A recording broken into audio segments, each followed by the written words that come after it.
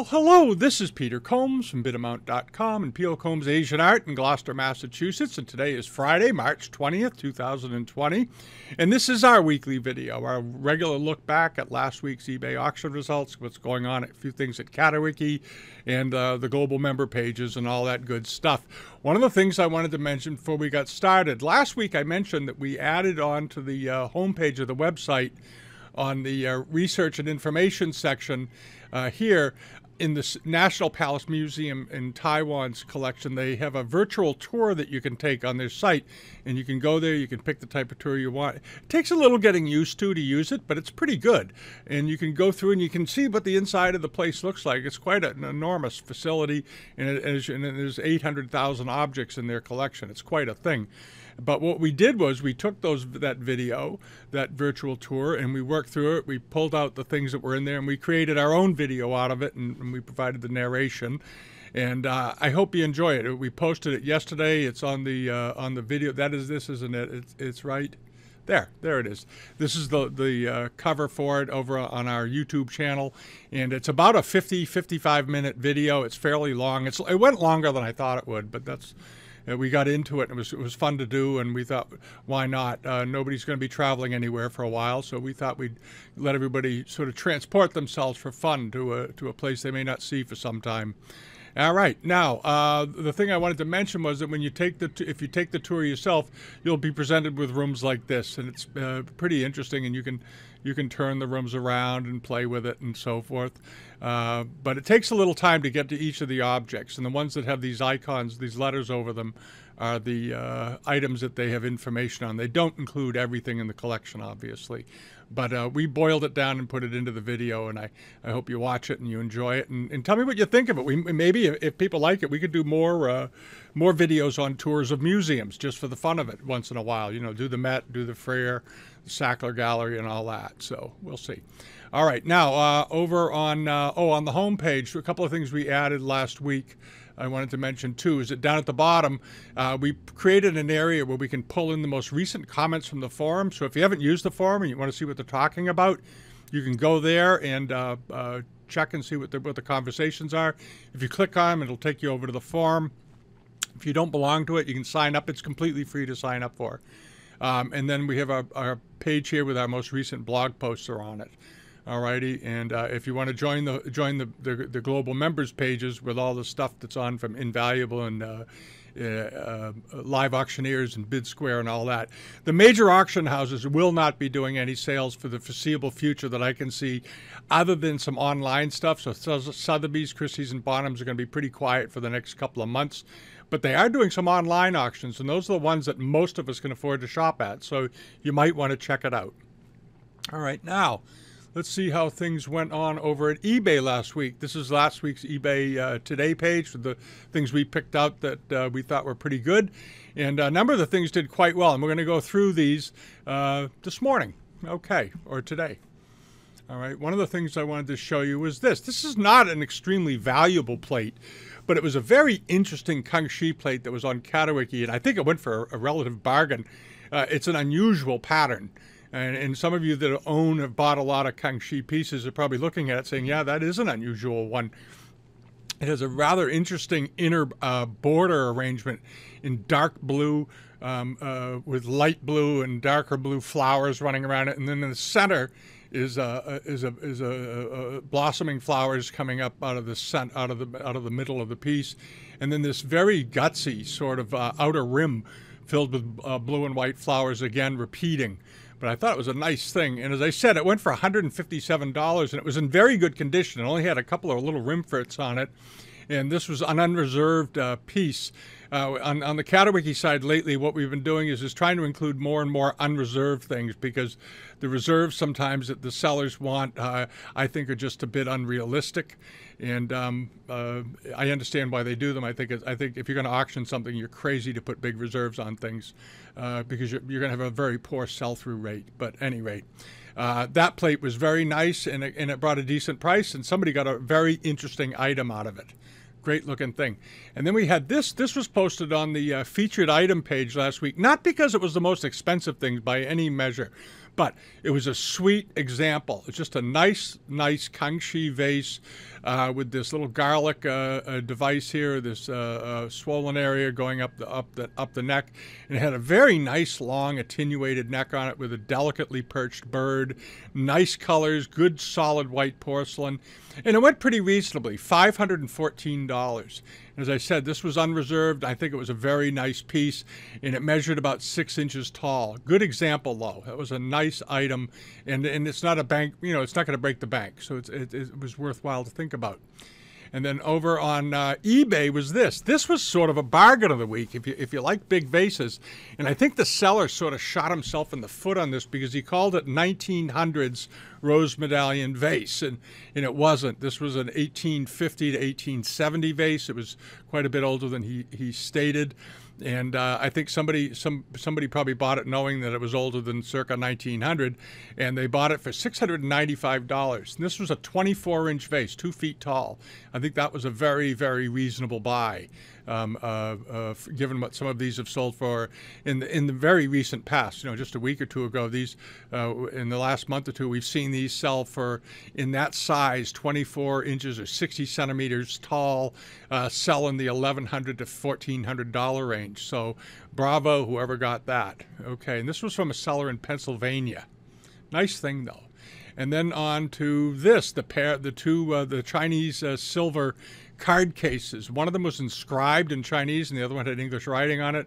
I preferred the one on the right because I loved the flowers on it and that deep relief work, but they were both very, very nice. The one on the left had dragons, and it's done very much in the manner of how they did late Qing dragons with all the clouds and all these devices. Very typical. And this pair of boxes, this was the good part. The pair went for $818. Which I think is perfectly reasonable. $400 a piece, roughly, 4 or 5. We've seen these silver boxes sell for $600 or $700 individually. So I think that was a nice buy for someone. 77 Pud is the seller out in Ohio, and he generally gets nice things. And that was a good-looking pair of silver card cases, I thought. And then on here, there was some nice Nyonya Straights porcelain. And these pink plates are quite unusual. These pink ground plates, like with this color, this solid color, are among the rarer of the Nyonya Straights examples, and these were a nice pair of them, and they did very well. They brought $5,946, but they were of the rarer types, and they were nicely done. And the seller had up a couple of them. The next one over was this other pair of bowls. We'll blow it up. There it is. And these went for $6,400, another pair. And again, they had inscriptions in the center. Beautifully done, though. Nice enamels, beautifully done butterflies and so forth. And as I said, they brought $6,413. And some of you might be surprised by that for these kinds of porcelains. And then lastly, then on to this, the Chinese robe with the rondelles on it. This was a nice robe. I thought this was a very, very nice robe. Well done, late Qing example. Had a good looking set of sleeves on it. I love the way they did the sleeves. And let's see if they have more pictures to show. There it is. There it is, wide open. That should have been the cover shot for this, not the one with the sleeves folded in. And I think whoever got this got a very good buy. This was a very, very nice robe. It appeared to be in quite good condition, not all worn out anywhere. The needlework looked good, nice, tight needlework, good colors, so on and so forth, and very, very little wear. I suspect this spent a lot of time in a trunk, and it went for under $2,000, okay? We've had these in the past, and they bring, we've gotten $4,000 or $5,000 for them pretty easily. We had one with 3 large rondelles on it a couple of years ago, and I think we got $9,000 for it. So somebody got a great buy on this robe, really did. Really good buy, and in beautiful condition. Bravo, whoever got it. And if you're thinking about it and you didn't, and as I always say, leave a bid on the thing. Good Lord. And then on to this late Qing, early Republic period silk work of a female attendant carrying a tray with tea and basket of flowers over her shoulder.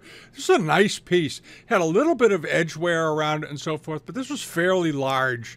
But nice soft colors, nice soft peaches and pinks and salmon and all that. And the needlework on it was quite good. The details were good. I didn't see a lot of damage in the middle. And this went fairly reasonably, $789. I think that was also a good buy.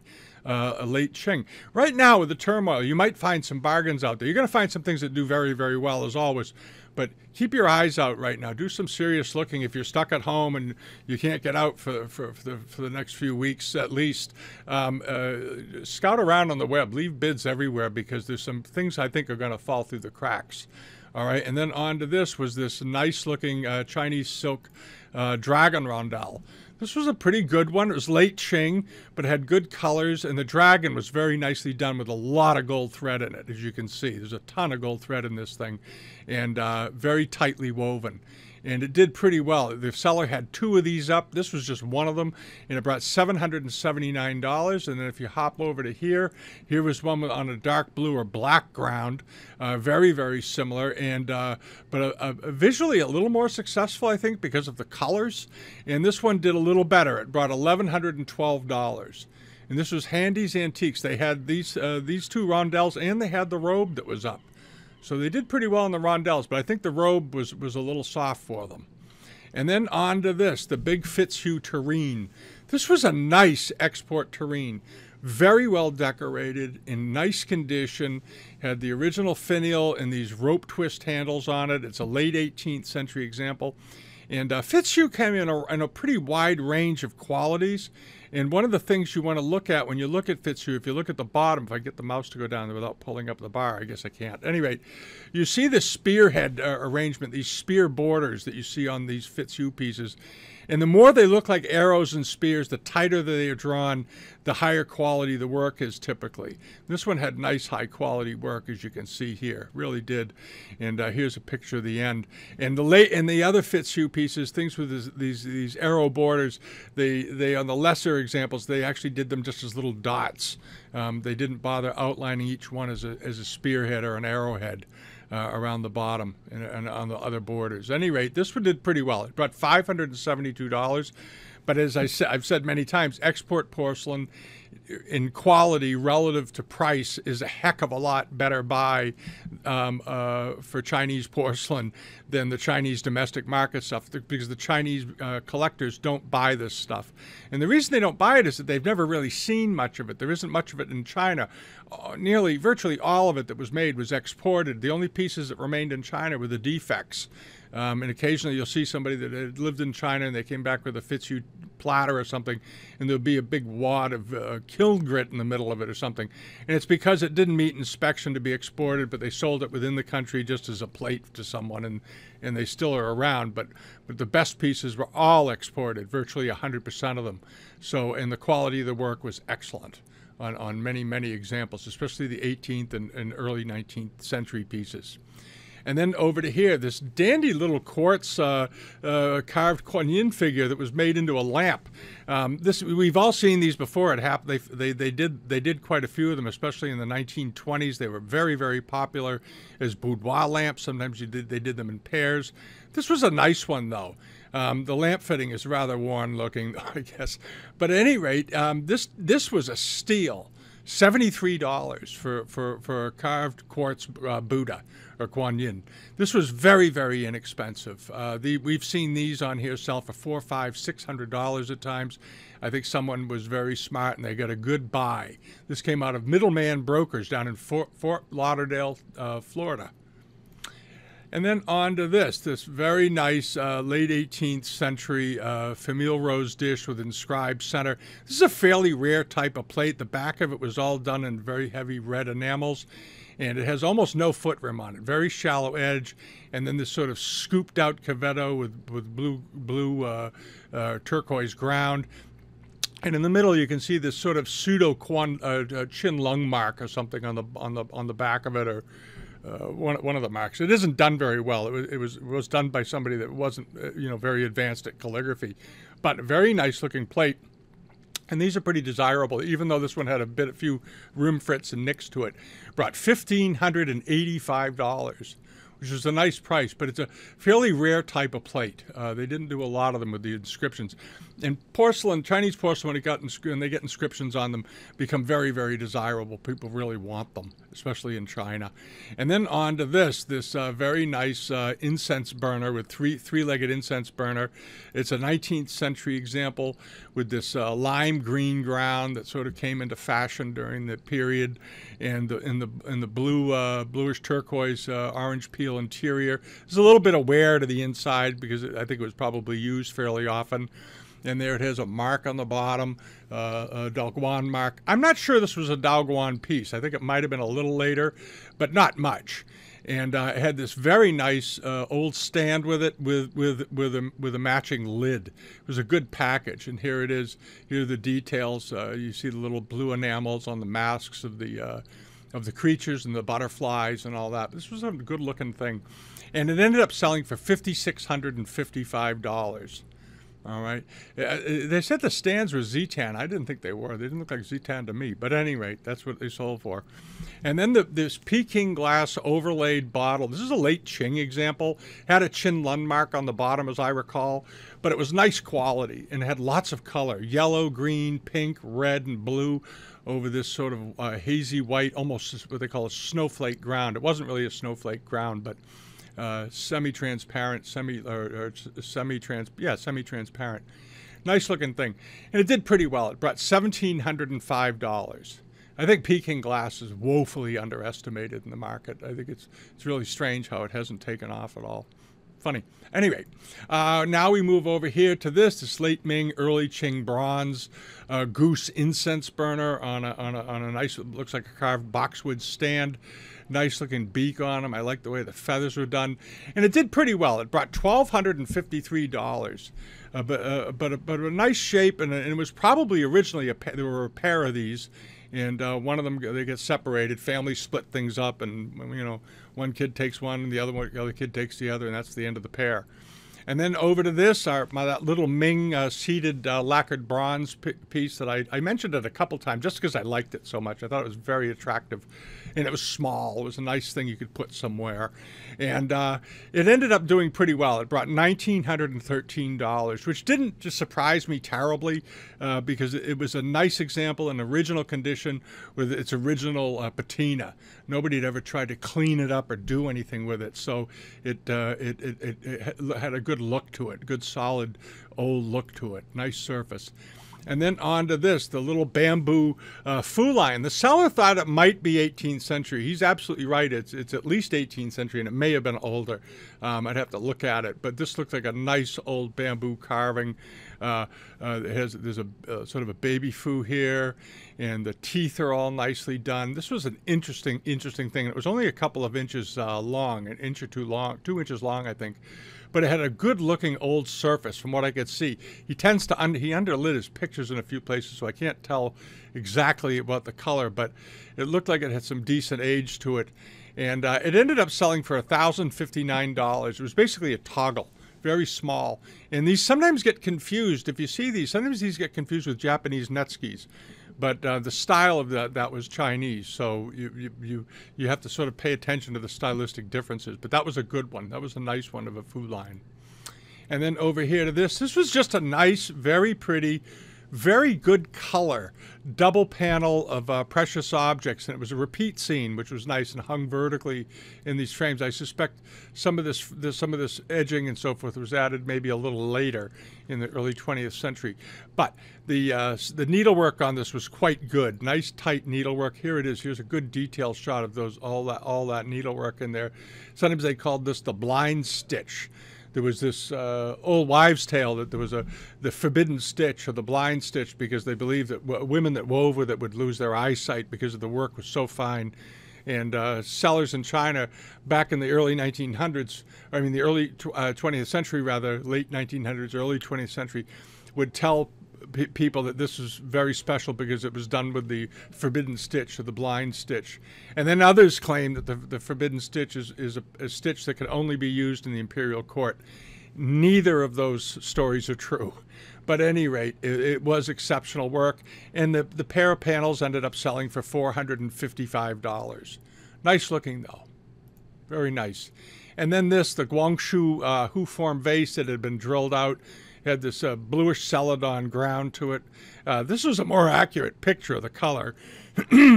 This shows you what happens when you use indoor lighting that isn't high-grade photo lighting, and you don't white balance your camera. It comes out looking very blue. All right, but when you took it out in natural sunlight, bang, that's the color. That is the color. All right, it's because you're in full spectrum light. You see the details, the crackle, and all that business. And I think he didn't do himself any favors by having only one picture that showed the true color of the thing. But at any rate, it brought $4,411, which I think was a little bit on the light side for these. But I think the photography didn't do him any favors. So that's the way it goes at times. All righty. And now let's take a look over here and see what's coming up. Okay, we're going to click through a couple pictures. There we have it. This is something I'm going to put in the newsletter this week because I just happen to like it. He says it's an 18th century Chinese pig woodblock print. I don't think it's 18th century. I think it's probably a later 19th century one.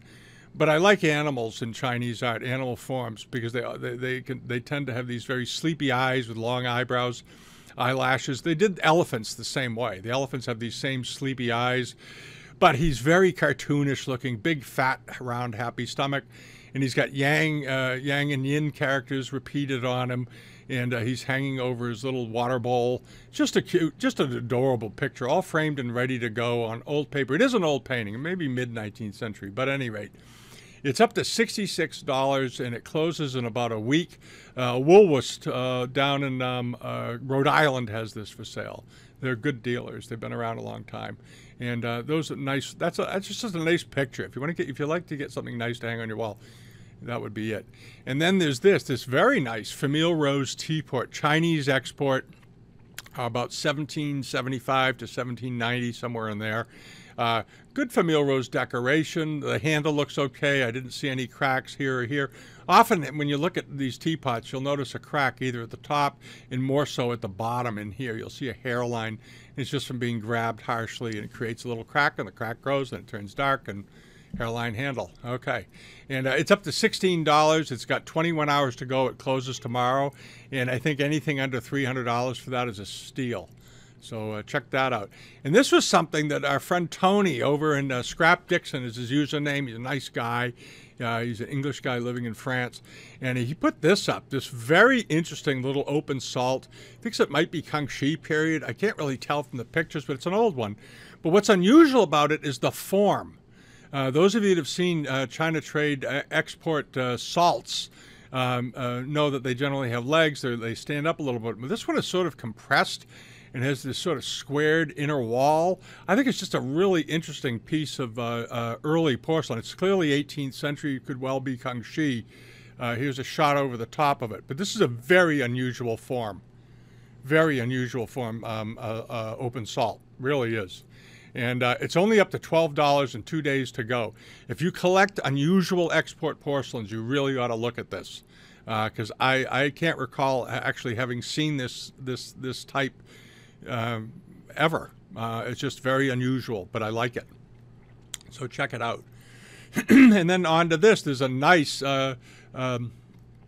Japanese silver mirror up here. Here we go. And it's just a mirror frame, rather, or a picture frame. It's a good one. And this is Scrap Dixon selling this too. And this isn't an auction item. It's a buy it now, and it seems very reasonable, $250. We're going to put a couple of buy it nows once in a while in here because we're noticing more and more people are going after buy it nows because the prices, if you're used to buying at auction, sometimes when you go over to the Buy It Now area on our website, which is on the homepage, you're going to see things in there that say, boy, that's a pretty good price, because you're used to seeing auction prices, and often auction prices are higher than Buy It Now prices.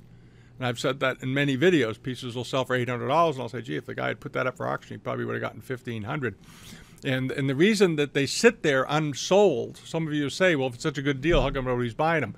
The reason is that when people search on these sites, they often exclude buy it nows for some reason, because they want less to go through, and they look for auction items because they think they're going to find themselves a bargain. And I'll tell you right now, you're going to find some good buys in buy it nows, and those of you out there that use the buy it now section know exactly what I'm talking about, because I hear from dealers that use the buy it now feature as much as or more than they use the auction feature. So you do want to check that out, and it's on the home page under those blue boxes down at the bottom that open up, and you can go in and poke around. All right, now on to this. This is a nice pair of big vases. Look at these. These are beautiful first half of the 19th century rose mandarin. These are not rose medallion. They are rose mandarin. And nice groundwork, beautiful detail. We'll pull it in, and there it is. Here's a little sort of a terracine. Nice gilding in the hair, highlighting of the people. The faces are well drawn. The colors are nicely contained in their outlines and all that business. Here's a picture of the bottom. It has a felt pad attached to it, so it's hard to see perhaps, but there they are, okay? And we'll see how these do. They're up to $1,750. They close Monday, but they're pretty good size. These were decent size. They were, what are they? I hate how nobody puts the dimensions. These are 25 inches tall. They were big. All right, so if you're a vase buyer, you want to check those out if you like rose mandarin. And then this is a nice looking, I think it's a Daoguan marked bowl. Yeah, Daoguan bowl, Famille Rose. It's got some nibbles around the edges. It's a little bit rough, but it's a nice example. And what's unusual about it is the script is written horizontally instead of done with a square seal. And I saw it. I was a little bit curious about it. I wasn't even sure if it was an authentic piece, but I think it's okay. It just has an unusual execution of the seal mark, of the rain mark, because the work looks fine. The work is good. That looks very nice. The faces are done well. The figures are all done nicely. The horses, the faces of the horses look like hobby horses. They're sort of square looking and all that. I like this bowl, and it's up to $147 with 3 days to go. I suspect it'll go up a good bit more, probably another $500 to $700, I suspect. Anyway, and then over here on this was something that was over on CATAWIKI last week. Was this very nice Wanli bowl that sold for 300 pounds. I just liked it. I liked it with the deer on. I like deer patterns. As many of you know, I like animals in Asian art. You know, deer, horses, goats, chickens, sheep. I think they're always fun to see how they get depicted. And the other one I wanted to mention was that very nice crack bowl that was, I thought, quite unusual a couple of weeks ago, that had this pattern of lotuses in the center. And I couldn't remember last week whether or not I brought it up, because it sold on the 13th, which was just about a week ago. And I didn't know if it closed by the time we did the video. But at any rate, it sold for 1,500, what is that, Swiss, Liechtenstein dollars. So I don't know how much that is. That works out to about, I guess, $1,300 or something. But a nice bowl and a good size one. And then over here on the those of you that buy net skis and so forth, if you use the member pages, you check Invaluable this week, you're going to find a huge net ski collection that's up there right now, and it's linked to even more. We couldn't get them all on the page. There were so many, but some very good net skis, and the estimates are anywhere from $500 to $5,000. Some good Japanese works. And we've added a whole bunch of other things this week. And we have some things that just closed in the last couple of days that we haven't gotten to, and we're pulling them off and updating that page. Okay. And here are some things that are closing on Invaluable in the next, it actually closes, this closes today. This nice big Ming jar is on there, and that closes today. And you have this very nice Arita blue and white 17th century plate. This auction, Strauss over there got, I don't know, they must have had somebody who collected VOC Japanese wares, because they've got a number of them, and they're all interesting.